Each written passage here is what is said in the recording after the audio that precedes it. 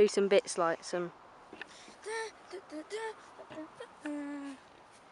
testing, and we are on the cliff. Yes.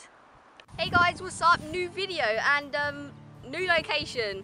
As you can see, I'm on the side of a cliff. Like, this is where I live in England, on a cliff basically, and that is my view. So me and my brother have done an absolute trek to get up here. Like, I'm standing in like knee-high grass where it's overgrown. And guys, when I say I'm in knee-high grass, I'm literally in knee-high grass. Like, we've trekked off the pavement and off the path to film this video.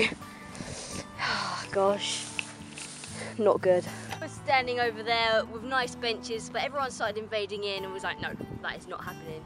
So today's video is gonna be about, well, I keep getting comments on my videos saying my bearded dragon keeps biting me, so I'm gonna help you guys out and give you a few tips. I did a taming video like a year ago maybe, so I think it's time for a new one.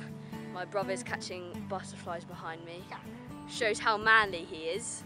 So right guys, first stage, when you first get your bearded dragon, you need to remember to leave him be. Like, just when you get him, put him in his tank, his vivarium, whatever you guys call it, and leave him be for a couple of days. Just make sure you feed him, obviously. Just apart from feeding, just don't really pick him up and don't really touch him, because you need to settle into his new home. If you touch him, like pick him up too early, they do this thing. It's like they just lay down. They don't even move.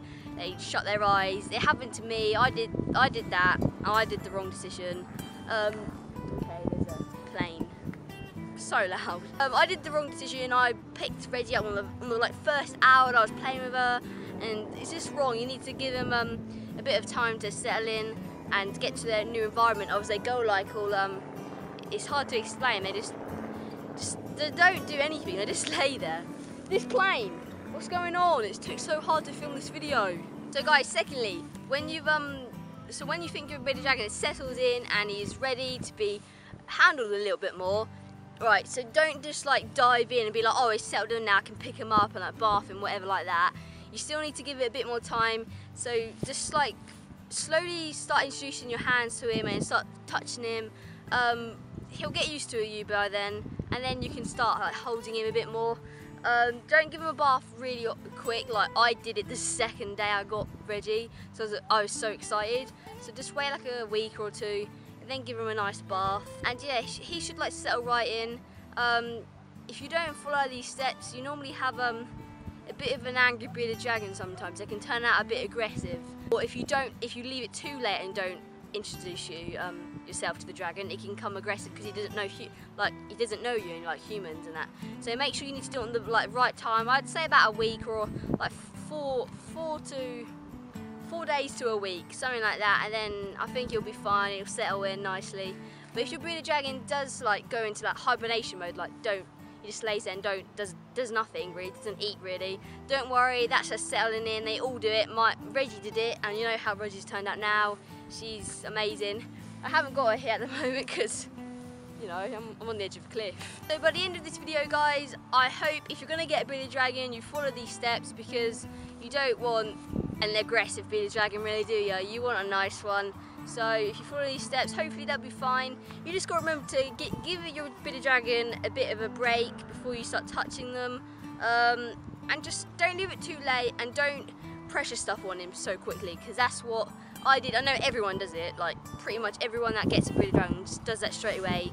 You just need time to settle in. That's basically all it is. So yeah, that'll stop your bearded dragon from biting you, hopefully. And if your bearded dragon is an adult and it's still biting you, then you probably won't get him out of doing that, because that's just the way it is. So it'll just be a bit unlucky if you have an adult bearded dragon that bites you, because it's quite rare. So I'm sorry guys. That is pretty much it for today's video. I hope you enjoyed it. I love coming out here because now that it's summer in England, it is lovely and I've got the best view, and I don't really appreciate it really. I'm going to show you France because I'm next to France. I can see France right now so clearly.